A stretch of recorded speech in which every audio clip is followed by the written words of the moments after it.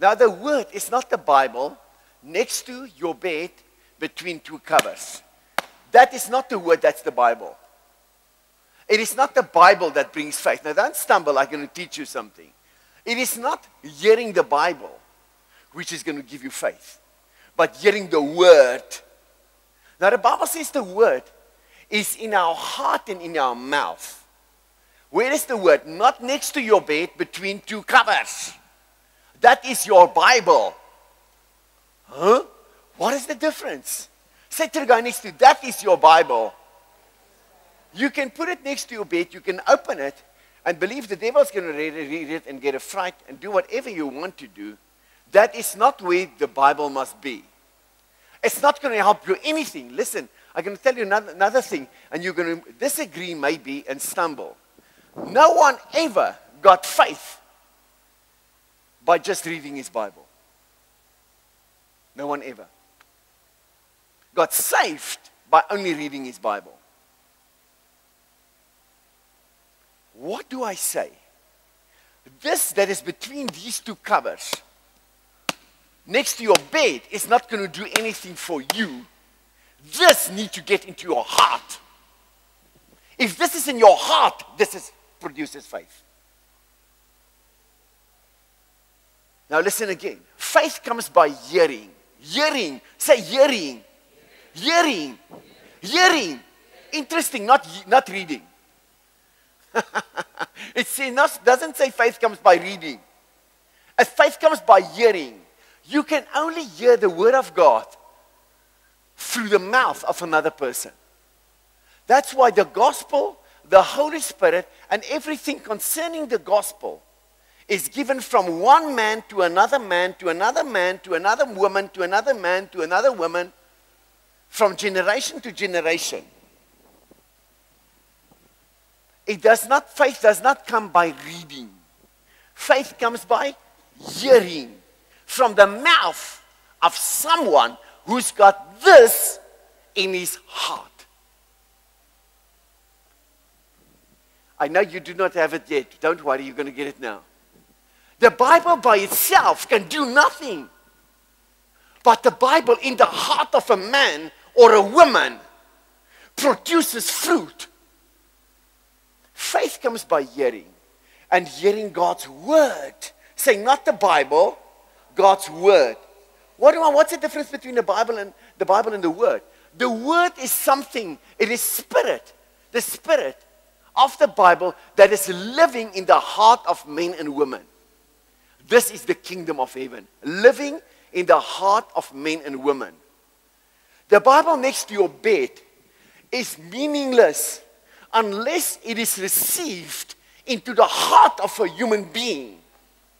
It cannot produce fruit. By itself, it can do nothing. Like faith by itself. Faith cannot stand by itself. Faith should rest on something. Faith is resting in God's word. Faith you can have in God only. Amen. Hallelujah. Hallelujah. Now let me tell you, I'm going to prove. For years, some of you have been sitting in churches and listening to the Bible, and you went to the Sunday school. Why didn't you get saved? The word in a heart of a man or a woman that live that word, that believe that word and live that word. Say, believing is doing. Again, believing is doing. Again, believing is doing. The book of James is saying, show me your faith, I show you my deeds. I show you by my deeds, I will show you my faith. Say to the guy next to you, I will show you by my deeds, I will show you my faith. So faith without deeds is a dead thing.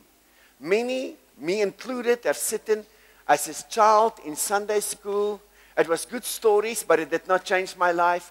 Later on, I did not go to church many times, but I also went sometimes to churches at funerals and weddings up to the age of 26 when I met Jesus. Then I was in church every Sunday. Amen. Before 26, I also heard the Bible from many mouths of people who were not anointed by God. How do people get anointed? That's a question. Boom, boom. How do people get anointed by the Holy Spirit? When they take the word and they got an awesome desire to apply this word to their lives. This is inspired by the Spirit. The moment you start to implement the word of God, the anointing will start to rest on you. To the degree that you implement the word of God, to that degree, that anointing, the anointing will be on you. The word is getting implemented when it is in your heart, not in your mind. The Bible is a book, letter, Q, but the spirit of the Bible gives life. Say the letter Q, a Q, but the spirit gives life. What spirit? The spirit of the Bible. I know many old people who have read the word. They even know the Bible from cover to cover. Better than many preachers. But they are dead. They took hold of the Bible and never applied it to their lives. It is all in their heads. It's not in their hearts. So the Bible is meaningless to them. When does the Bible become the word? When you take the Bible and you got a desire to live the Bible, to implement it in your life. The moment you start to apply the Bible in your life, that is when the Bible becomes the word in the heart of a man or a woman. And this person becomes a testimony.